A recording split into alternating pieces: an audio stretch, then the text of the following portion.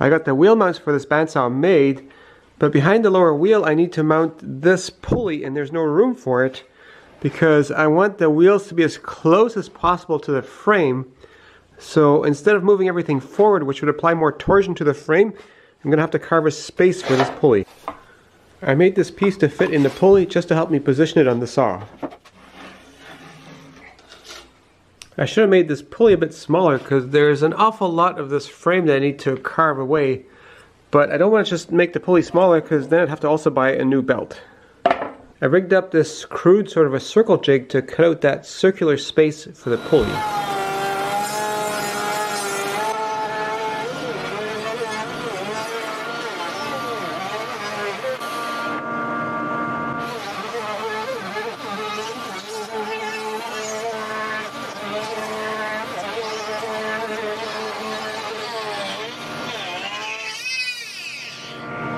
I left a few ridges so the rudder base had something to ride on.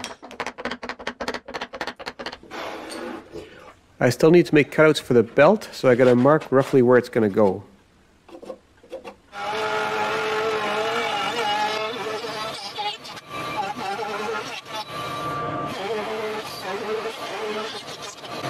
I didn't do too bad capturing most of the sawdust with my dust collector. On other bandsaw designs, I just left off a layer right here, but with these thick layers, I needed to leave off half a layer.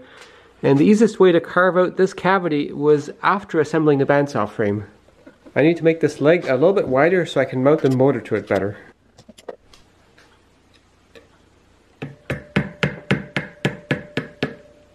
I'm using an anti-static bag for a shim for the pulley to get a tight fit on there because these set screws don't really hold that well. Maybe on there too tight. Can't get it on.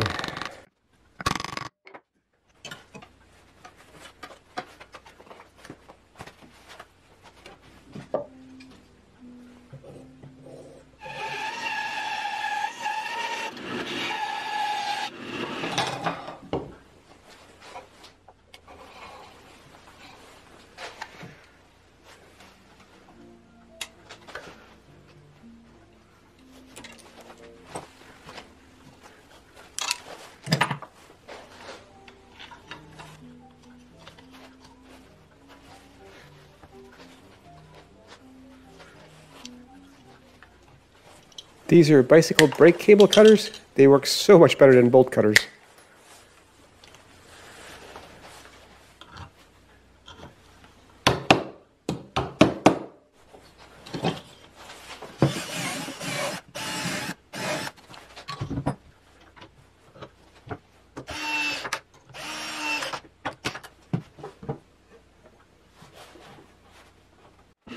And some slots for screws to attach it with later.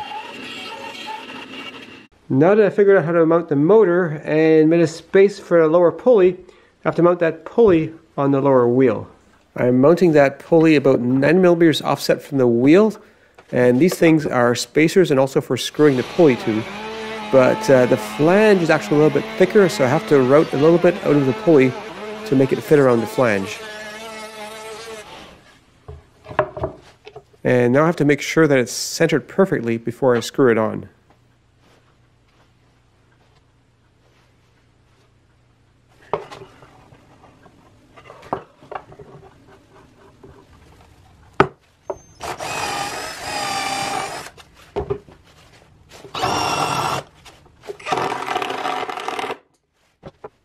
I used a total of 10 screws to screw that pulley on. It doesn't really get that much force on it, but the belt pulls on it in all directions, and I don't want it coming loose eventually.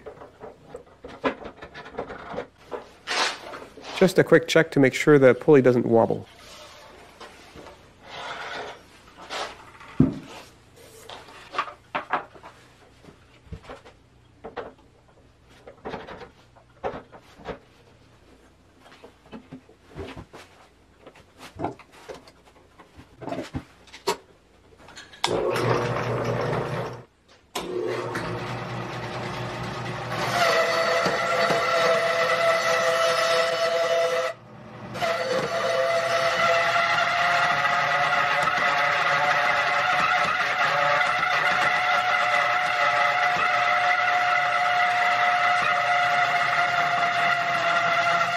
That almost ended in disaster.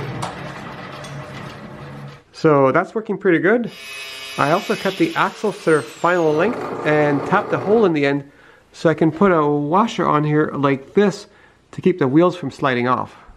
And next up is making blade guides for the saw like this one here, but that'll be in the next video.